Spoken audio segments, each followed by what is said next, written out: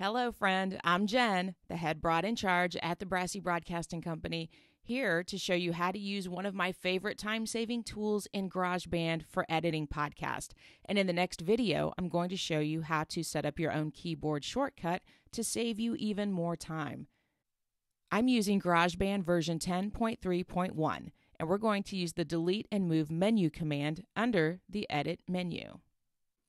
When you make an edit to a region, and these are regions right here, these little highlighted clips of audio, those are regions.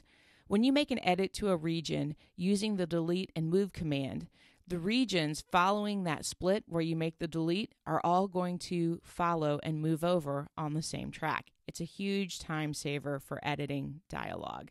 So let's start by splitting this first region that I have highlighted.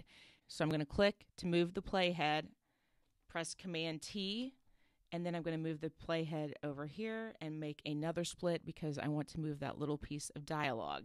Then I'm going to highlight the region that I want to get rid of, go to the Edit menu, click on Delete and Move, and watch what happens. Boom. This region slid right on over. And if we want to undo that, we just press Command Z. If you're working with dialogue on two tracks and need to keep them lined up, you can select the regions in both tracks so that the regions on both tracks will move after the edit. So just highlight both of those and say I want to make my edit point right here. So another Command T. I'm going to move the playhead over here, Command T, and highlight those regions.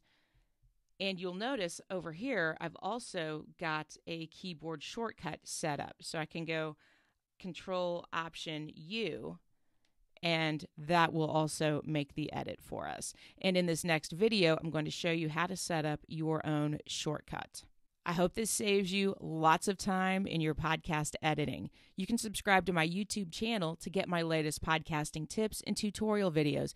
Connect with me on Instagram at BrassyBroadJen to follow my adventures in podcasting. And if you have any podcast editing questions, leave them in the comment. I will do my best to answer it, and your question might be the subject of the next podcasting tutorial. Happy podcasting!